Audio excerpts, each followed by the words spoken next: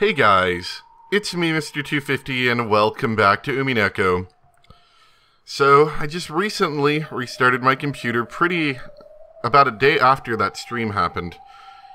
Totally forgot that I think your save data is like tied to some file, probably in like my documents or something. I forgot because I remember this happened before. Luckily, we're right pretty much at the end of the game. All we had to do left was the tea party and stuff. So, that's not as bad this time as it was last time for me that this happened. That does mean I'm going to have to unlock episode 7, I believe, if I want to access the tea party. And it's going to change whatever image appears in the background. Hopefully that's not an issue. But I figured we'd all go along for the ride.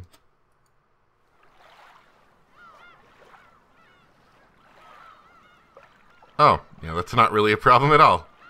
That's an image we're used to. Alright, so, episode 6 Tea Party, here we go. I've been told this one isn't too long, so we might be able to do it in one sitting if it's, like, not too long, that long.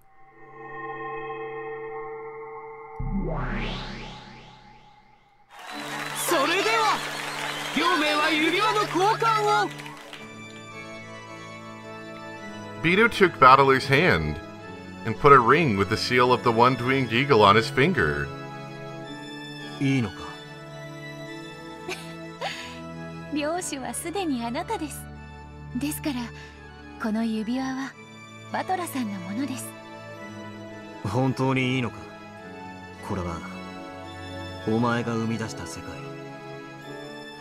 そしてもうはい、あなたと一緒になりたくて生み出した物語だから、もうこの世界の目的は果たされました。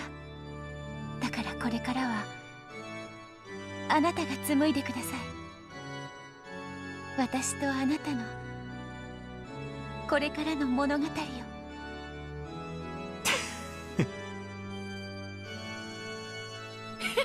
賢者か領主のめんどくさい仕事を押し付けるだけよ。 She's really nailing that Pt.2 thing pretty well. 夫人は威張るだけでいいから実に気楽なことだ。わらわは日々を遊んでそなたが新しい物語を書くのを待てばいい。そして新しい物語のたびにそなたのためにどんな役でもこなそうぞ。凶悪な魔女でも公的種でも恋人でも妻でも。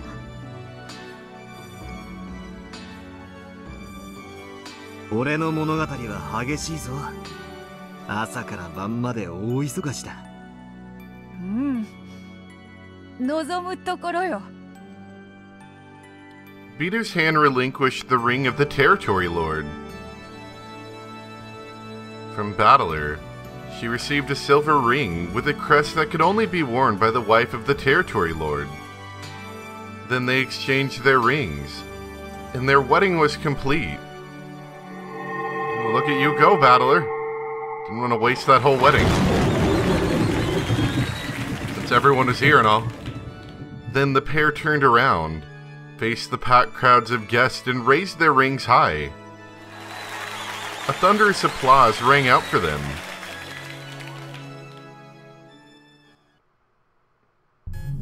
今宵の慶事を記念し、領主陛下より叙勲が与えられます。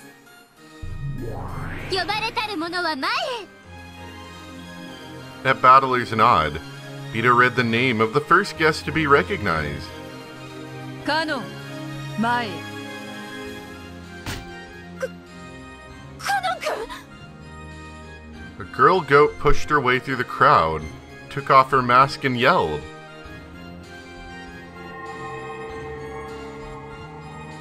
A cloud of gold butterflies gathered before Battler and Pt.2 and took the form of Cannon, kneeling in front of these two nobles.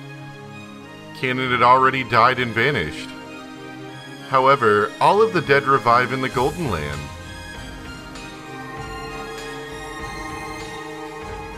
かのここに。そなたは囚われの身となっていた我が夫 You know, の that 危 was 機 the に対し thing that always bothered me every time they referenced, you know, the everyone revives in the Golden Land, is it always came out super cultish like. You know, don't worry, we'll all revive in the Golden Land, you know, that kind of feeling. So it always put me off every time somebody said that, usually the servants. But sometimes, we get it from like Maria and stuff. これを救出し永遠の牢獄に自ら残るという自己犠牲を見せた。その献身叙勲に値する。よってその身の復活と士官を許可するものである。はっ、ありがたき幸せ。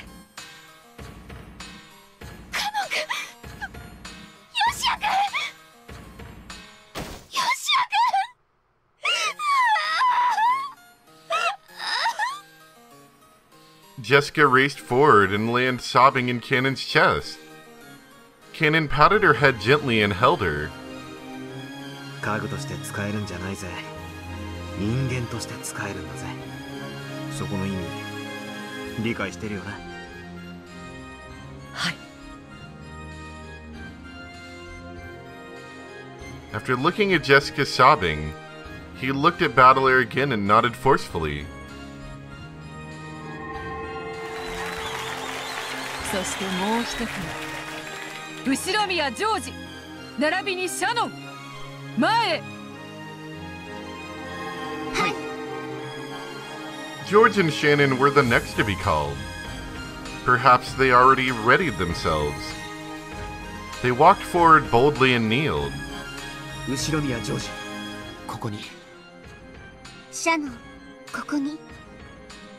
そなたらはゼパルとフルフルの試練を見事最後まで耐え抜いた。その見事な功績と愛情、決意と高潔さは模範としてこの上なく叙勲に値する。よって両名の結婚証明書を陛下の署名にて発行する。ありがたき幸せ。本証明書は何人たりとも異議申し立てすることはかなわない。叙勲者親族一同は心して祝福せよ。つうわけだ。しがらみは一切なしで、どうか二人に米粒の雨をぶつけて祝福してやってくれ。よっ、おめでとう、ご両人。 When the territory lord clapped his hand in celebration, it spread throughout the entire cathedral. Then a group of goats in the front line of the crowd took their masks off one by one. いいこと？あんまりしょっぱいお味噌汁作ったら許さないんだからね。それからジョージは少し太りやすいから砂糖は控えめに。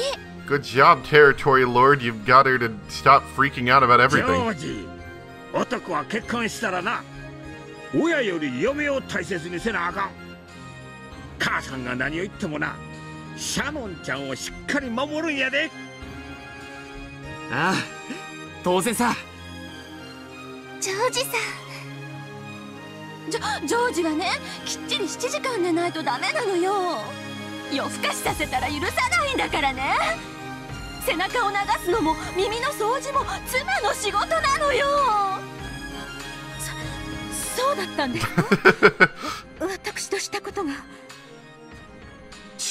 仕事内容は家による。ルドルフさん、妻を大事にしてる？してるじゃねえか。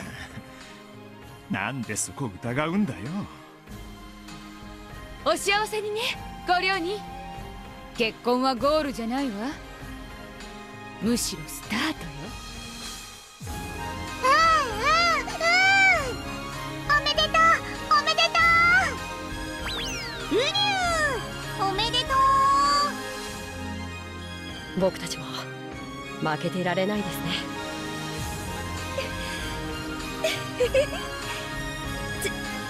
絶対負けねえぜ。畜生。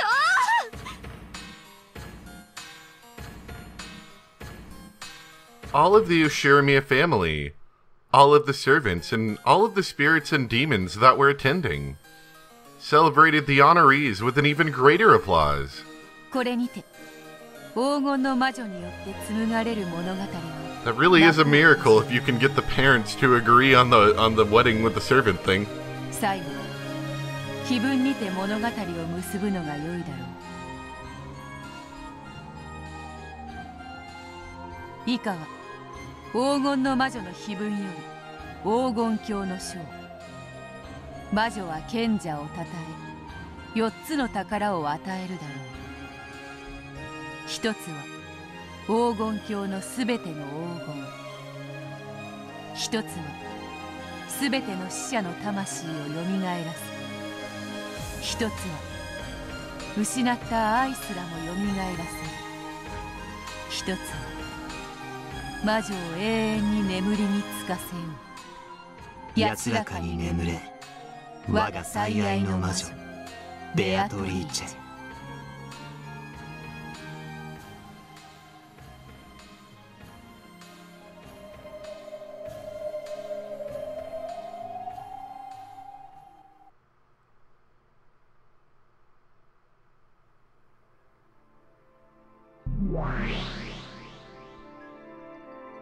So did you learn anything today, Angie? これでベアとは満足して眠りについたってこと？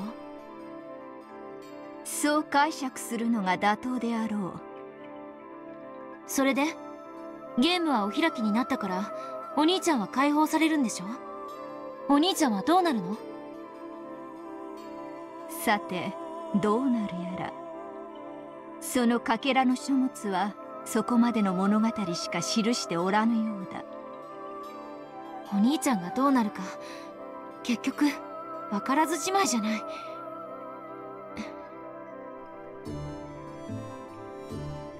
It's not as though anything will happen. In the end, Oni-chan and the others never came back. They reached the Golden Land and enjoyed themselves there. Even if the tale tells us this, the truth is that everyone died in that huge accident. でもいろいろと興味深いことが知れたわ。あの島はやっぱりとんでもない幻想の島なのね。まったくだ。そしてそなたの朗読はとても素晴らしいものだった。なんだかぶっ通して6時間くらい映画を見せられたような疲労感だわ。疲れた。後宮エンジェ、本当にご苦労だった。我が退屈はそなたの朗読によって癒された。このフェザリーヌ、数えることも忘れて久しい年月ぶりに心よりそなたに感謝するぞ。感謝するなら私にも何か助訓してほしいわね。何が良いか少し時間をもらおう。考える。Featherine sat down in her rocking chair and rocked it, apparently trying to think of something. 後宮エンジェ、本当にご苦労だった。よくぞ最後まで朗読に付き合ってくれた。これにて我が巫女の任を解く。そなたは元の世界に戻り、そなたに与えられた運命を再開するがいい。やれやれ、とんだ寄り道だったって感じね。すねるな。褒美は今考えている。そうだな。たまには少し。いや、もう随分とやっていない。壺のインクも干からびて墨になっていそうであるな。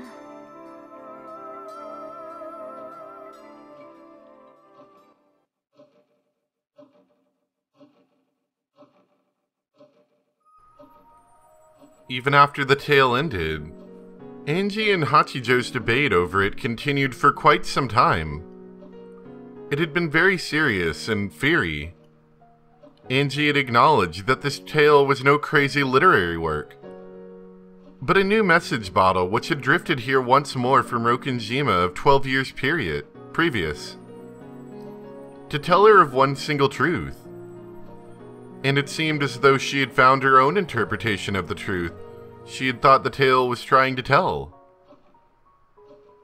Of course, that was only one truth, and it did not mean the end of her journey. However, maybe it can be viewed this way. This wasn't sufficient to fill the 12-year gap in her heart. However, right now, just enjoying the feeling along with the bitter coffee Hachijo had made was enough. ありがとう。最後まで読んでくれて。そしてあなたの考えと感想をありがとう。きっと一番最初の無限の魔女も喜んでいると思います。なんだ、素直にそういうことも言えるじゃない。最初からそういう口調で喋ってればもっとファンも増えるんじゃない？あなたという素晴らしい読者を称えているだけです。物言わぬ、考えることもできぬ豚どもに読ませるくらいならば、あなた一人のために原稿を記す方が、私に与えられた寿命という時間をよほど有意義に費やせると言いたいだけ。だからそういうことを言わなきゃいいのに。ま、一応は褒められたと思っておくわ。さて。I get the feeling that I've spent a really, really long time here. It feels as though I've spent a major fraction of my life here. Though it should feel uncomfortable, sitting here on a sofa in someone else's house. For some strange reason, it feels as familiar as my own home. However, the clock shows that it's only been about 2 or 3 hours since I met her. My sense of time feels very strange. お連れの方は遅いですね。長電話かしら。男のくせに気持ち悪いやつ。He said he was going to make a scheduled report to Okonagi-san, didn't he?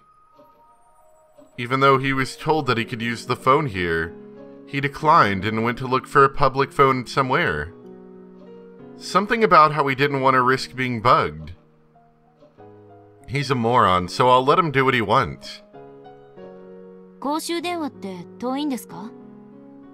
通りに出てずっと下っていけば角のお店にありますよ。これでおいとまします。これ洋館代にでも。そのお金をあなたに払ったらまた来て私の新しい原稿を読んで感想を聞かせてくれますか？札束払ってまで私みたいな可愛くない女に原稿を読んでほしいんですか？ Don't sell yourself short, Angie. いいえ、あなたは本当に良い、よく考える読者だった。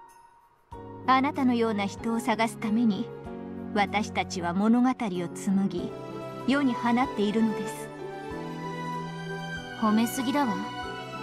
私は読書に感情移入しすぎるタイプなだけよ。この短くない時間を割いてくれたお礼にいつかきっとあなたの物語を書きましょう。またあんたの義書に私が登場するの？今度はマシな殺し方を頼むわ。あなたは奇跡はお好き？ご都合主義？昔は嫌いだったけど最近は大歓迎よ。ただ口が肥えてるんでビルから飛び降りて無傷なくらいじゃもう奇跡には入れてないけど。ではそんなあなたが奇跡に思える物語をやがていつか。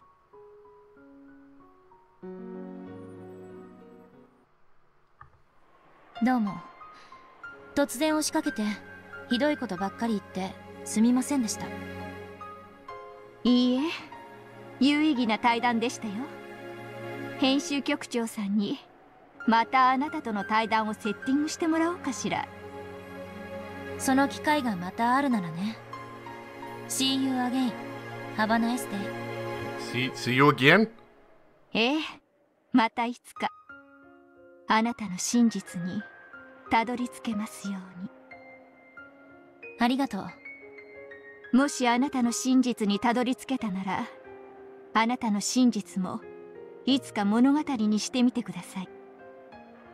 あんたらの魔女仲間になれと？どうかしら。文字書くの苦手だし、良き読者が良き執筆者とは限らないわよ。いやいや、全く。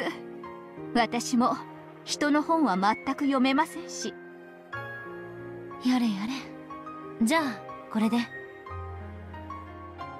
あなたとはこれで二度と会わないだろうけれど、いつかどこかで別のあなたにまた会える幸運を祈っていま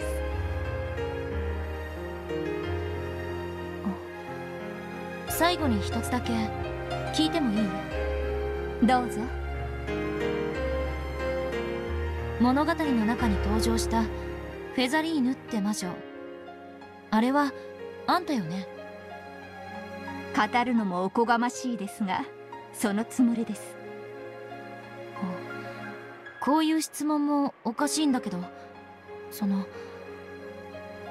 あんたがフェザリーヌなの？フェザリーヌがあんたなの？さて、何の話やら。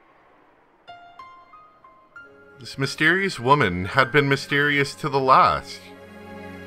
In this way, the day of which I have no memories ended, and the next day I would take a boat to Nijima. I'll probably never meet her again. However, that just means that I won't meet her, so the other me's might meet her somewhere down the road.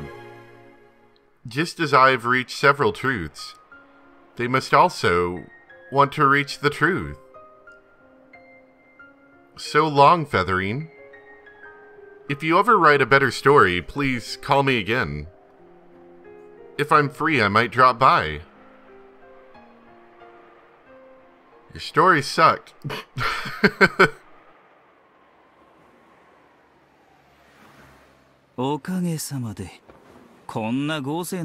package is in the bag. おこのぎの旦那も招待したいくらいだ。遠慮すら。もう俺は年だ。飛んだり跳ねたりは卒業したぜ。The person on the other end of the line was Okonagi. Okonagi was also one who tended to move from place to place, so it hadn't been easy to catch him even on the phone. こっちはクールな旅をしてますんで、今んところ飛んだり跳ねたりの必要はありません。スマデラカスミが死に物狂いで探している。情報屋の話じゃ、すでに六軒島への足まで用意させてるらしい。鉢合わせする。予定通りですかね。せいぜい5、6人前後のグループだろう。武装もおそらく拳銃程度。お前の敵じゃない。好きに暴れろ。だが確実に殺せ。お前好みのおもちゃは用意できたか？もちろん。旦那もよくこんなもんが国内で手配できるもんだ。Behind Amakusa was the rental car that they had borrowed under a false name, inside of which was now a black golf bag. Unfortunately, there would be no golfing today. 終わったらとっとと日本を離れろ。今度は成田でカップ麺を箱で買うのを忘れるんじゃねえぜ。今度は気をつけますって。あと、例の件も分かってる。Oh, that? I heard about that. 例の件。はて、何のことやろう。とぼけやがって。まあいいさ。お前はなんだかんだ言って、昔から俺の期待を裏切らない男さ。お前さえ要領が良けりゃ手を汚さずに済む。いくらでもやりようがあるさ。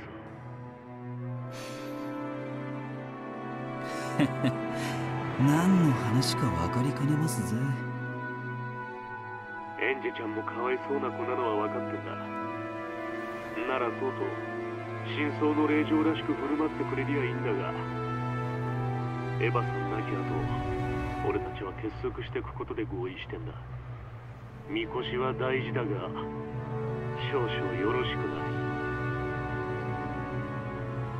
世界平和のためにもな。流れ次第ってことですぜ。スマデラの黒服がマシな銃の撃ち方をしてくれりゃいいんだが。なんです旦那。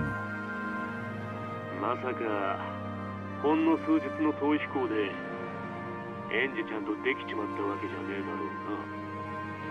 ろうな。あんな父くせえ小娘にご冗談を。いや、俺は別にいいんだぜ。お前もようやく女にちょっかいを出すくらいには吹っ切れたってことじゃねえか。世界の半分は女なんだぜ。一人や二人でうじうじしてたら身が持たねえぜ。おっと、噂すりゃなんとやらだ。お嬢が来ました。そんじゃこれで新島の宿に着いたら連絡しますぜ。それじゃ。Angie was walking down the street. Why'd she have to do that when I told her to wait for me to come back? If only she wasn't like this. She might have lived a long life. ずいぶん長電話だったのね。待ち疲れたからおいとましてきたわ。すみませんすみません。お嬢はどうでした？何か面白いことは分かりましたかい？面白かった。収穫はそれだけよ。そいつはクールだ。After Amakusa opened the passenger side door, Angie got in the car. Amakusa quickly went around to the driver's seat. じゃあ港へ向かいます。旦那の情報じゃスマデラ家が網を張ってるらしいですぜ。それに引っかかるようなら私の運もその程度。引っかからないなら六軒島は私を待ってるわ。任せましょう、運に。運か。どうするか決めかねている時、あるいはどうでもいい時、コイントスのように運命に身を任すのも悪いことじゃないわ。へへ。なら俺もそいつに任せてみますかね。嫌いじゃねえや、そういうの。ボディーガードが運任せとか言い出したわ。最悪。旦那との電話のせいですっかりオチを読み損ねちまった。あの後どうなったんですかい？聞かせてくださいよ。嫌よ、教えないわ。そりゃ残念。The car dashed through the hilly town. This car will not return to Hachijo's house for all eternity. However, Angie didn't get sentimental about it. For now, she just wanted to silently consider the new message bottle that the current endless witch, Hachijo Toya, had given her. In the rearview mirror, the town where a witch lived faded off into the distance. However, that scene wasn't reflected in Angie's eyes.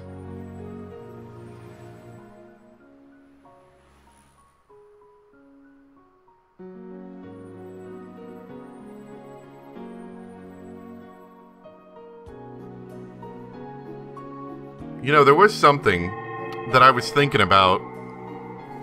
I actually thought about it for, I want to say, a good 20 minutes today. The whole, when Beto asked the,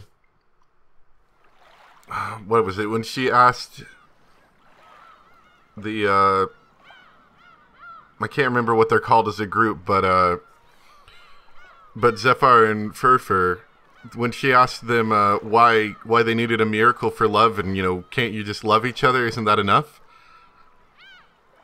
And then they brought up the point that, you know, there's are actually circumstances where just love enough isn't enough.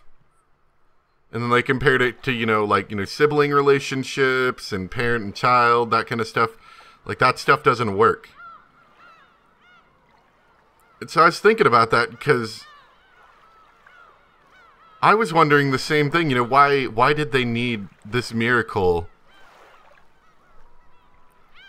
And they were saying because, you know, this is the kind of love that just doesn't work.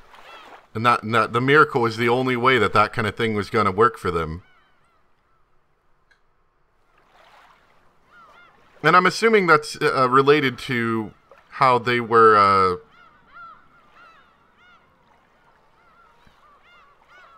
to how they were furniture. That'd be my guess. And we've got episode 6 of the Tea Party for those who are not human, but that's going to be for next time, so I hope you guys enjoyed. Hopefully this isn't a really, really short, like 5-minute section. If it is, I might just make a separate video.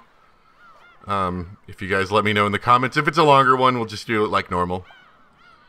But I hope you guys enjoyed. Thanks for watching, and I'll see you next time for some more Umineko. Oh, I should also add, along with restarting the computer, I had to re-download all my old audio and video recording stuff. So, it's not so much here because I'm going to be editing the audio, but for the streams, you will probably need to let me know yet again if the audio is too loud or too quiet or whatever, because everything is like set back to default again. So keep that in mind. Thanks for watching.